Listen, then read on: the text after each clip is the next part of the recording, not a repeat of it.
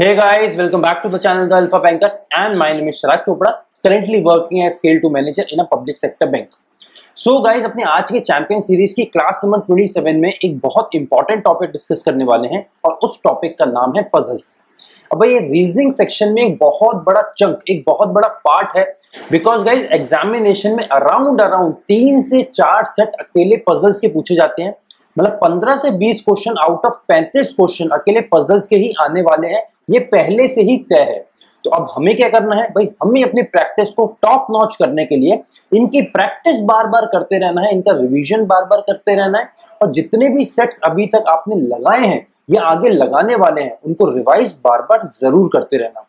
Guys, हम already champion series में 3 या 4 सेशंस में अलग अलग पजल्स देख चुके हैं, अलग अलग टाइप के पजल्स को एनकाउंटर कर चुके हैं और उनको सॉल्व कर चुके हैं। तो उन सारे के सारे क्लासेस को देखना बिल्कुल ना भूलना, बिकॉज हम एग्जैक्टली एग्जामिनेशन के लेवल के पजल्स को ही यहाँ पर सॉल्व करते हैं। गाइस, आज हम देखने वाले हैं टोटल 2 पजल्स और वो दोनों ही हाई लेवल पजल्स रहेंगे। मतलब ये उस लेवल के पजल्स रहेंगे जो आपको हो सकता है कि एक नॉच एग्जामिनेशन से ऊपर लगे। तो आज की क्लास देखना बिल्कुल मत भूलना।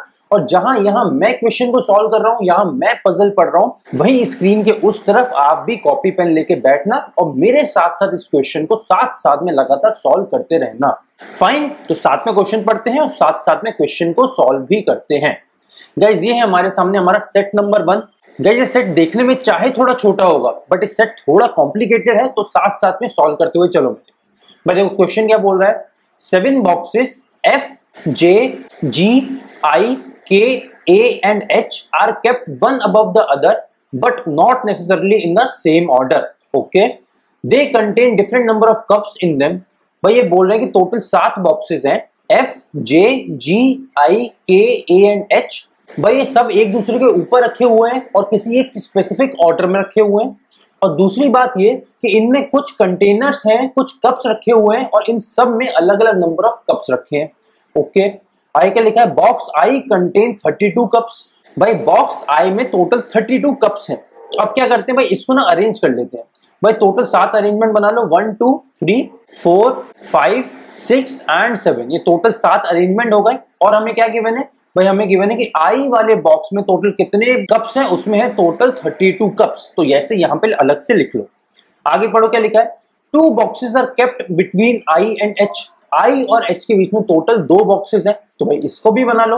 कैसे बनाएंगे इसको भाई, यहां लिखेंगे छोटा सा आई स्लैश एच। जब भी 2 बॉक्सेस या 3 बॉक्सेस बीच में डिफरेंस दिया होता है तो हम क्या करते हैं, बीच में 2 बॉक्सेस बनाते हैं। और यहां नीचे कैसे लिखेंगे, यहां लिखेंगे एच स्लैश आई। तो भाई ये हमारा अरेंजमेंट बन गया जब एच और आई के बीच में 2 बॉक्सेस हैं। इसको एक बॉक्स में डाल दो जिससे हमें बाद में याद रहेगा कि हमें इंफॉर्मेशन यूज करनी है, और वैसे ही इसको भी एक बॉक्स में डाल दो।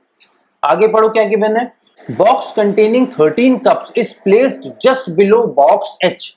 बॉक्स एच के जस्ट नीचे कौन सा बॉक्स रखा है, उसके नीचे बॉक्स रखा है जिसमें टोटल 13 कप्स हैं। ओके, आगे पढ़ो, बॉक्स के contains 5/8 of the number of cups present in box F. Box के में टोटल कितने कप्स हैं, उसमें टोटल कप्स हमें बताए हैं 5/8 of box F. Box F में जितने कप्स होंगे उसके 5 गुणा 8 कप्स टोटल बॉक्स के में है। भाई ये वाली चीज हमें जैसे ही मिलती है ना, आपके दिमाग की एक घंटी चलनी चाहिए। और वो घंटी क्या होनी चाहिए, वो घंटी ये होनी चाहिए कि अब जो नंबर ऑफ कप्स एफ में होंगे ना, वो कहीं ना कहीं 8 के मल्टीपल होंगे। भाई देखो ये कैसे है, ये लिखा है 5/8 ऑफ एफ।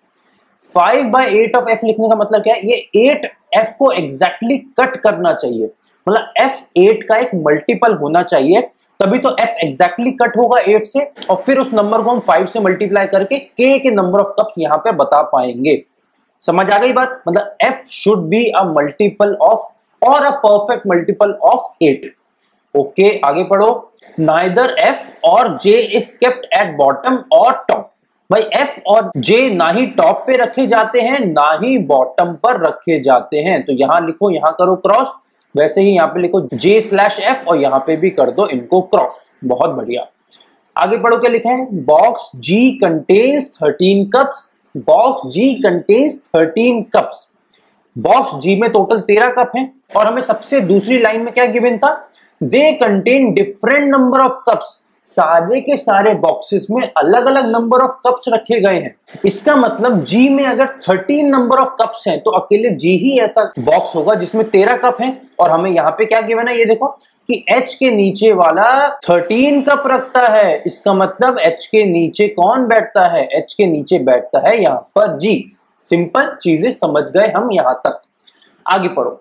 बॉक्स के is above the box containing 51 cups which is above the box जे।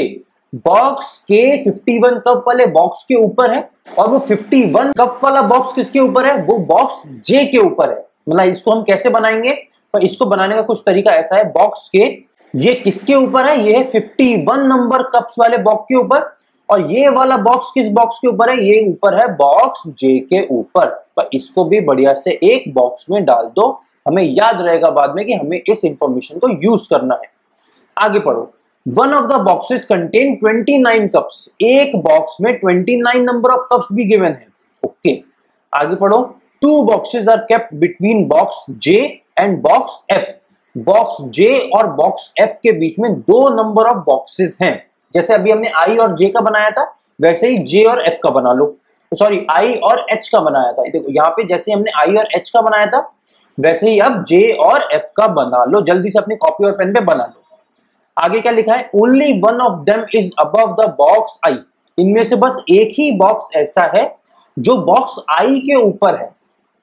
तो यहां तक आपको क्या चीज समझ आई भाई, यहां पर हमें यह समझ आया कि 2 बॉक्सेस बोल रहे हैं, बॉक्स जे और बॉक्स एफ।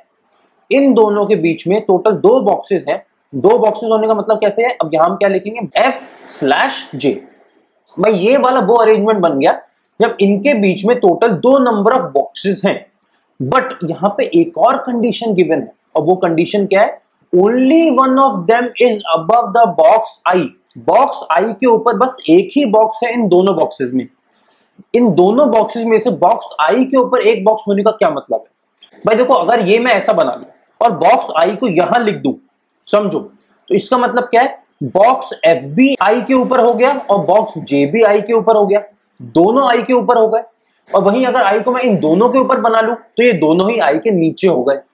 इसका मतलब क्या है भाई, आई के ऊपर एक बॉक्स होगा, इसका मतलब यह है कि इन दोनों प्लेसेस में से किसी एक प्लेस पे आई को आना पड़ेगा। या तो आई यहां पर आएगा या फिर आई यहां पर आएगा, जिससे आई एक बॉक्स के ऊपर हो जाएगा और एक बॉक्स के नीचे हो जाएगा। ठीक है, समझ आ गई बात, मतलब आई इन दोनों बॉक्सेस के बीच में कहीं लैंड कर जाएगा। बहुत बढ़िया बात है, आगे पढ़ो। 2 boxes are between the boxes containing 40 and 81। मतलब 81 और 40 कप्स वाले बॉक्सेस के बीच में 2 बॉक्सेस हैं। आगे क्या लिखा है, 81 comma which is not above the box containing 40 cups. भाई 40 कप और 81 कप्स, इन दोनों वाले बॉक्सेस के बीच में टोटल कितने बॉक्सेस गिवन है, इन दोनों के बीच में टोटल 2 बॉक्सेस गिवन है। और आगे क्या गिवन है कि भाई 81 वाला बॉक्स 40 कप वाले बॉक्स से ऊपर नहीं है। इसका मतलब ऊपर नहीं है का मतलब क्या है, उसके नीचे होगा। नीचे होगा तो इसको जल्दी से बना लेते हैं। भाई क्या बोल रहा है, टोटल एक है 40 कप वाला बॉक्स, इसके नीचे है 2 बॉक्स और उसके बाद है टोटल 81 कप वाला बॉक्स। इसको भी बना लो एक बढ़िया से बॉक्स में। और क्या लिखा है भाई, और लिखा है box F is not below box J। देखो भाई कितनी चीजें क्लियर हो गई, box F is not below box J। Box F box J के नीचे नहीं है। भाई कोई भी चीज अगर किसी के नीचे नहीं होगी तो वो उसके ऊपर होगी। बॉक्स F बॉक्स J के नीचे नहीं है, इसका मतलब बॉक्स F ऊपर होगा और बॉक्स J नीचे होगा। भाई बॉक्स F ऊपर होगा मतलब यहाँ पे F आ जाएगा और यहाँ पे आ जाएगा J। F ऊपर है, फिर 2 का गैप है, फिर है J। ये हमारी फाइनल यहाँ पे अरेंजमेंट एक बन गई। और क्या क्या गिवन है, box A contains cup which is more than that of box F। भाई बॉक्स A में टोटल जो कप है वो बॉक्स F से ज्यादा हैं। ओके, और क्या गिवन है, the number of boxes between box A and F is same as box A and box H। भाई देखो ये वाला जो एक सेंटेंस है ना, ये बहुत पेक्यूलियर सेंटेंस है। ये बार बार IBPS के एग्जामिनेशन में बहुत सारे पजल्स में पूछा जाता है या बताया जाता है। इस सेंटेंस का क्या मतलब है, मैं फिर से पढ़ो sentence, the number of boxes between box A and box F is same as that of box A and box H। भाई देखो इसका ये मतलब है कि बॉक्स ए और बॉक्स एफ में जितना गैप है या जितने बॉक्सेस रखे गए हैं उतने same number of boxes box ए और बॉक्स एच के बीच में भी हैं। तो भाई इसका अरेंजमेंट कैसा बनेगा? देखो, अगर बॉक्स ए को आप कहीं पे भी बिठा लो, कहीं पे भी बिठा लो, तो उसके इक्वल डिस्टेंस पे बॉक्स अगर एच है या एफ है, जितना वो ऊपर है ना उतने ही उसके नीचे भी होंगे। मतलब अगर मान के चलो एक गैप के ऊपर एच है या एफ है, वैसे ही एक गैप के नीचे भी एफ या एच होगा। मतलब अरेंजमेंट ऐसा बनेगा कि बॉक्स ए इन दोनों बॉक्सेस के एग्जैक्टली बीच में आएगा। ठीक है, ये बात समझ आई? भाई बॉक्स ए इन दोनों से इक्वल डिस्टेंस कब रखेगा? जब इन दोनों बॉक्सेस के एग्जैक्टली मिडिल में लैंड करेगा, बिल्कुल बीच में आएगा। तो भाई यहां तक हमने सारी की सारी इंफॉर्मेशन ले ली इस पजल से। अब इसको एक एक करके इंप्लीमेंट करने की कोशिश करते हैं। फाइन, देखो भाई एक साफ पेज ले आते हैं। देखो ये टोटल हमारे पास अरेंजमेंट है। इसमें हमें क्या क्या पता है कि एफ और जे टॉप पे नहीं आएंगे और एफ और जे बॉटम पे नहीं आएंगे, ये हमें क्वेश्चन में गिवन है। और हमें क्या क्या गिवन है? एक बहुत अच्छी इंफॉर्मेशन ये वाली भी हमें गिवन है कि एफ ऊपर आएगा, दो बॉक्सेस के बाद जे आएगा, और इन दो बॉक्सेस का जो बीच में गैप है, इन दोनों बॉक्सेस में से एक बॉक्स में आई आएगा। तो ये वाले बढ़िया से जल्दी से अरेंजमेंट बना लेते हैं। भाई ये बन गया मेरा एक अरेंजमेंट। एक और अरेंजमेंट बना लेते हैं, बिकॉज आई की अब दो पोजीशन है, भाई दो गैप है, तो भाई दो जगह अलग अलग आई आ सकता है, तो दो अरेंजमेंट बना लेते हैं। अब देखो क्या गिवन है। भाई मुझे ये गिवन है कि ऊपर आता है एफ, फिर आता है दो लोगों का गैप, और फिर आता है यहाँ पे बढ़िया से जे। मतलब ये लोग कितनी पोजीशंस ले पा रहे हैं? 1 2 3 एंड 4। और इसके साथ एफ ऊपर नहीं आएगा सबसे, और जे सबसे नीचे नहीं आएगा। भाई एफ सेकंड पोजीशन पे आ सकता है, बिल्कुल आ सकता है। तो 1 2 दो का गैप और यहाँ पे आ जाएगा जे, पहली कंडीशन। दूसरी क्या हो सकती है? एफ आ जाए यहाँ, फिर 1 2 दो का गैप और जे आ जाए यहाँ पे। अब एक और कंडीशन बन सकती है, तो जल्दी से 7 का अरेंजमेंट बना लो। अब एफ कहां आ जाएगा? भाई एफ आ जाए यहाँ और 1 2 और जे आ जाए यहाँ। बट ये तीसरा वाला अरेंजमेंट गलत हो गया, बिकॉज जे को हमने यहाँ पे बॉटम मोस्ट पोजीशन पे डाल दिया, जो कि अलाउड नहीं है। तो भाई दो ही अरेंजमेंट बनेंगे अब मेरे पास। बहुत बढ़िया। अब देखो भाई दो अरेंजमेंट जो बन रहे हैं, इन दोनों अरेंजमेंट के अंदर अब दो सब अरेंजमेंट बनेंगे, बिकॉज देखो एफ और जे तो हमने यहाँ पे अरेंज कर लिए, बट अब आई की दो अलग अलग कंडीशंस बनेंगी। भाई आई या तो सेकंड पोजीशन पे आएगा या थर्ड पोजीशन पे आएगा। इसको थोड़ा आगे एक्सटेंड कर लेते हैं आई की दो पोजीशन के लिए। भाई यहाँ पे एक लाइन बना लो जिससे दो अरेंजमेंट बना पाए, वैसे ही एक यहाँ पे भी लाइन बना लो और इसको भी एक्सटेंड कर लो। भाई देखो एग्जामिनेशन में एग्जैक्टली यही चीज करता था, जब भी दो अरेंजमेंट सेम कंडीशन में बनते हैं तो मैं एक लाइन बना देता था बीच में। अब देखो मेरे पास क्या हो सकता है? भाई या तो आई आ जाए इनके बीच में यहाँ पर, या आई आ जाए इनके बीच में यहाँ पर। परफेक्ट। दूसरे में क्या है? या तो आई आ जाए इनके बीच में यहाँ पर, या आई आ जाए इनके बीच में यहाँ पर। समझ आ गई बात? देखो एक और बहुत अच्छी इंफॉर्मेशन हमें गिवन थी, आई और एच के बीच में भी दो लोगों का गैप है, दो बॉक्सेस का गैप है, ये हमें गिवन है। मतलब आई जहां पर भी आएगा उसके नीचे या ऊपर दो बॉक्सेस के बाद एच आएगा। ये अभी तक क्वेश्चन में गिवन है। अब देखो आई अगर यहाँ पे आता है, यहाँ पे आता है, आई के ऊपर जगह ही नहीं है। भाई आई के ऊपर दो गैप होना चाहिए, पर 1 2 उसके ऊपर जगह नहीं है, मतलब एच को नीचे आना पड़ेगा। तो एक का गैप, दो का गैप, एच आ जाएगा यहां पर पहली कंडीशन में। दूसरी कंडीशन में अगर आई यहां पर आता है तो एक का गैप, दो का गैप, एच यहां पर आ सकता है। नीचे देखो तो एक का गैप, दो का गैप, एच यहां पर भी आ सकता है, कहीं पे भी आ सकता है। एच के लिए दो कंडीशन हो गई, या तो सबसे ऊपर चला जाएगा या सबसे नीचे चला जाएगा। और देखो अब ये सेकंड कंडीशन में देखो, अगर आई यहां पर आता है तो एक का गैप, दो का गैप, एच यहां पर आ सकता है।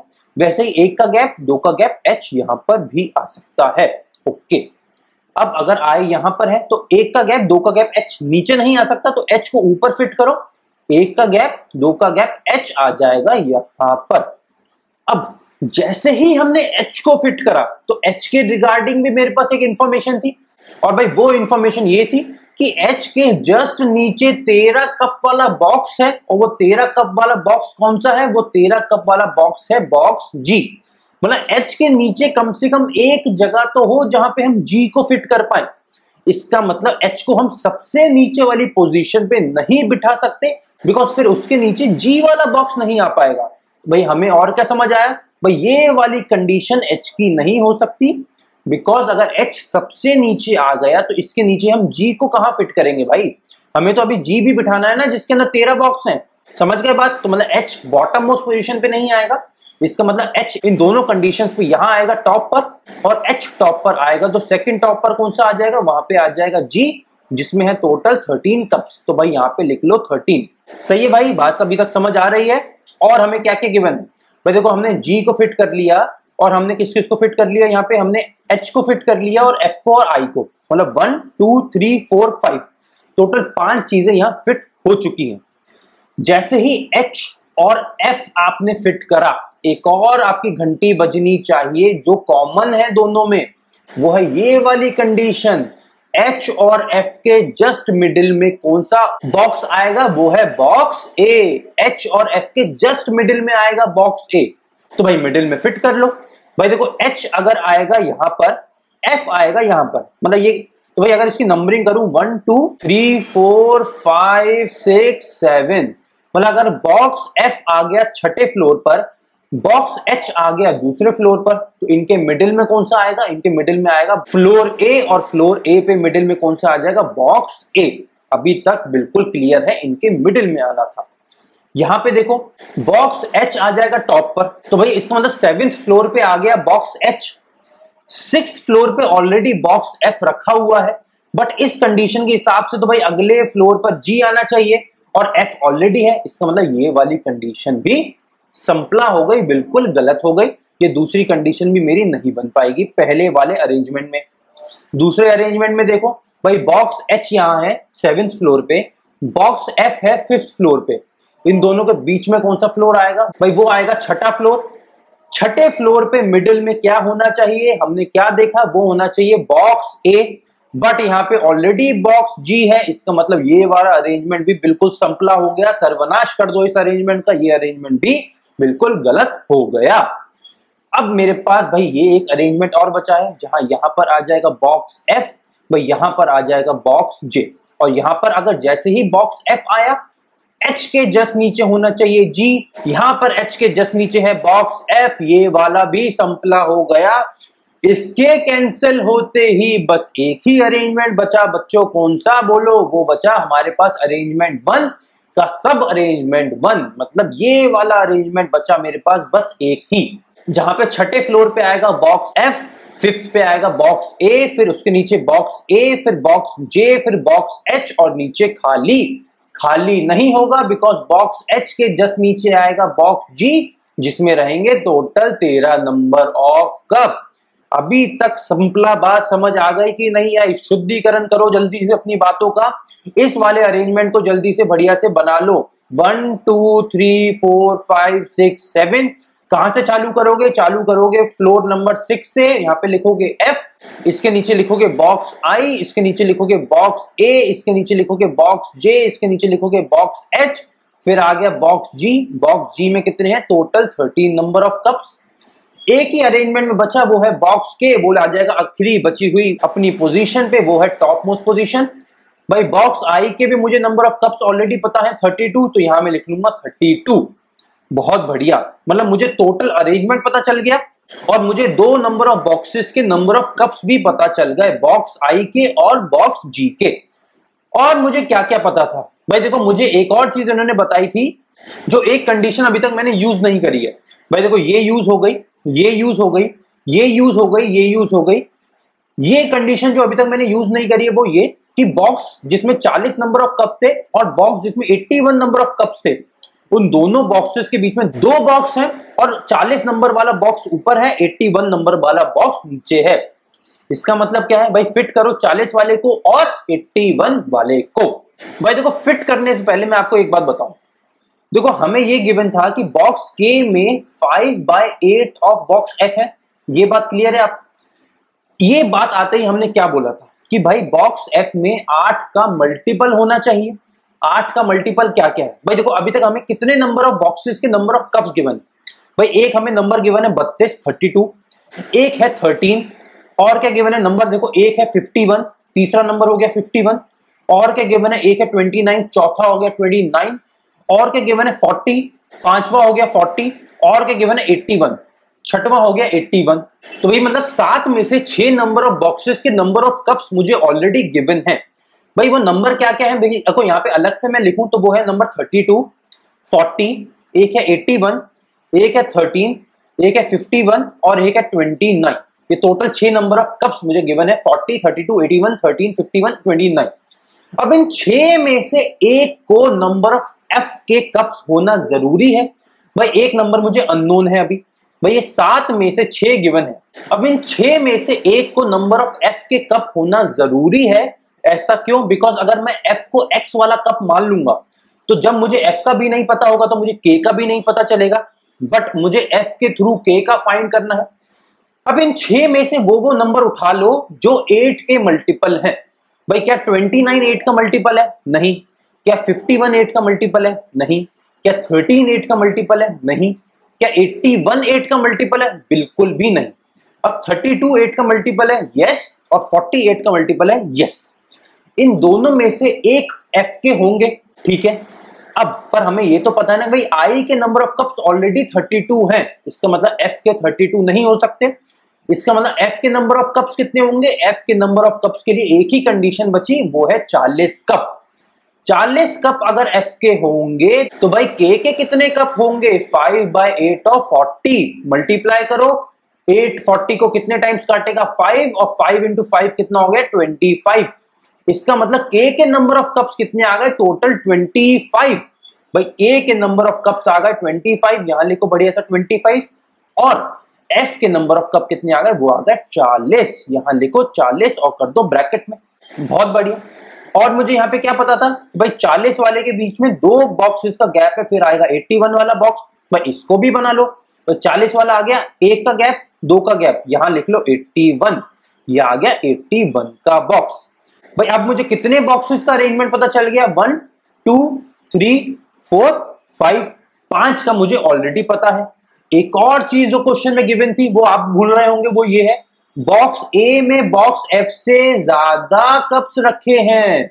बॉक्स ए में एफ से ज्यादा कप रखे हैं। भाई सारा अरेंजमेंट बना लो। भाई एक्स की वैल्यू कितनी आ गई मेरे पास? यहाँ पे एक्स की वैल्यू आ गई मेरे पास 25। तो अब मुझे क्या पता चला? भाई देखो 40 ऑलरेडी यूज हो चुका है, 32 यूज है, 13 यूज है, ऐसे ही क्या क्या यूज है, ऐसे ही 25 के नंबर ऑफ बॉक्सेस हैं, ये यूज है। 2 जो बॉक्सेस अभी तक अनयूज्ड है वो है 51 और 29। बॉक्स ए में बॉक्स एफ से ज्यादा नंबर ऑफ कप्स हैं। बॉक्स एफ में कितने हैं? 40। तो बॉक्स ए में 40 से ज्यादा होंगे। भाई 40 से ज्यादा 51 होता है या 40 से ज्यादा 29 होता है? भाई 40 से ज्यादा 51 होता है। ये तो भाई बहुत डम बच्चा भी आपको बता देगा। तो भाई ए के आगे लिखो 51, ए में है 40 से ज्यादा बॉक्सेस, तो ए में होगा टोटल 51 बॉक्सेस। आखिरी में क्या बचा मेरे पास? आखिरी में बचा 29 और आखिरी में बचा एच। तो भाई एच के हो जाएंगे टोटल 29 कप्स। भाई इतना करने के बाद फाइनली अब हमारे पास आंसर हमारा आ गया है। इसको यहां से क्लियर आउट करो जिससे थोड़ी एक साफ सुथरी इमेज आपको दिखेगी। भाई अच्छे से हटा लेता हूं इसको, सबको साफ कर देता हूं। अब ये करने के बाद आपको क्या समझ आया? भाई ये करने के बाद हमको ये समझ आ गया कि भाई हमारा पूरा अरेंजमेंट बन गया है बढ़िया सा। अब पूरा अरेंजमेंट हमारा क्या बना है? भाई पूरा अरेंजमेंट ये बना है, भाई सबसे ऊपर आएगा बॉक्स के 25 कप्स के साथ, फिर बॉक्स एफ 40 कप्स के साथ, फिर बॉक्स आई 32 कप्स, फिर बॉक्स ए 51 कप्स, फिर बॉक्स जे 81 कप्स, फिर बॉक्स एच 29 कप्स और फिर बॉक्स जी 13 कप्स। ये पूरा फाइनल अरेंजमेंट है। अब गाइस आज की क्लास के लिए मैंने क्वेश्चंस नहीं रखे, जानबूझ के आज की क्लास के लिए मैंने क्वेश्चंस नहीं रखे, बिकॉज अगर अरेंजमेंट बन गया तो फिर क्वेश्चन को करने का कोई मकसद नहीं बनता है। अरेंजमेंट हो जाएगा तो सारे के सारे क्वेश्चन झटाक से 1 मिनट में कर लोगे। तो भाई फाइनल अरेंजमेंट बन गया है। ये समझना है आपको कि आपका अरेंजमेंट कैसे बना है, क्या क्या तरीके हमने लगाए, कैसे हमने ये पता लगाया कि बॉक्स ए बॉक्स एफ और एच के बीच में आएगा, एग्जैक्टली मिडिल में आएगा, कैसे हमने ये पता करा कि बॉक्स एफ के 40 नंबर ऑफ कप होंगे और 40 की मदद से हमने बॉक्स नंबर ऑफ के में निकाले भाई 25 नंबर ऑफ कप आएंगे, कैसे हमने ये पता लगाया कि भाई एच के जस्ट नीचे बॉक्स जी आएगा और बॉक्स जी में 13 नंबर ऑफ कप्स आएंगे। ये सारी चीजें हमने कैसे अरेंज करी, कैसे हमने ये देखा कि बॉक्स आई बॉक्स एफ और बॉक्स के जस्ट बीच में आएगा, इन दोनों कंडीशन में से एक पे आएगा, इन दोनों पोजीशन में से एक में आएगा, ये हमने कैसे फाइनलाइज करा, ये भी आज हमने देखा। तो ये कुछ चीजें हैं जो आपको यहाँ पर सीखनी पड़ेंगी और जो आपको आगे आने वाले टाइम में बहुत ज्यादा मदद करेंगी। ठीक है गाइस, तो यहां तक हमारी आज की क्लास का पहला सेट हो गया है। बहुत इजी सेट था, आपको आई एम प्रीटी श्योर कि बहुत ज्यादा मजा आया होगा। ये हमारा पूरा फाइनल अरेंजमेंट बन गया। ये अरेंजमेंट बनते ही हम आगे मूव कर गए हैं अपने होमवर्क सेट की तरफ, जो है हमारा आज का सेट नंबर 2। भाई ये था आपका होमवर्क सेट। होमवर्क सेट की खासियत क्या होती है भाई? होमवर्क सेट की खासियत ये होती है कि भाई इसका मैं पूरा पीडीएफ सेशन आपको अपने टेलीग्राम चैनल पर प्रोवाइड करा दूंगा। तो भाई अगर अभी तक टेलीग्राम चैनल ज्वाइन नहीं करा है तो भाई नीचे डिस्क्रिप्शन में टेलीग्राम चैनल का लिंक अवेलेबल होगा, जल्दी से जाओ टेलीग्राम चैनल को ज्वाइन कर लो। बिकॉज इसका पीडीएफ एग्जैक्ट आज की क्लास का पीडीएफ में नीचे के टेलीग्राम चैनल के लिंक पर डाल दूंगा। दोनों ही क्वेश्चंस आएंगे, दोनों ही सेट्स होंगे और दोनों ही सेट्स के एग्जैक्ट अरेंजमेंट आपको नीचे के लिंक्स पर पीडीएफ के रूप में मिल जाएंगे। तो जल्दी से जाओ उस पीडीएफ को डाउनलोड करो और सारे के सारे क्वेश्चन को सॉल्व करो। So guys I am pretty sure को आपको आज की क्लास बहुत पसंद आई होगी। अगर आज लोगों की क्लास पसंद आई है then do like and share the class. ज्यादा से ज्यादा फ्रेंड्स के साथ शेयर करो, ज्यादा से ज्यादा आगे पॉपुलर करो इस क्लास को, पॉपुलर करो इस चैनल को। वर्ड ऑफ माउथ पब्लिसिटी से ज्यादा लोगों तक द अल्फा बैंकर की रीच बढ़ाने की पूरी कोशिश करो। So guys see you in the next session. Signing off. My name is Chirag Chopra. Take care. पढ़ाई करते रहो, एग्जामिनेशन नजदीक है, पढ़ाई मत छोड़ना और सबसे इंपॉर्टेंट रिवीजन भी लगातार करते रहना। सी you in the next class.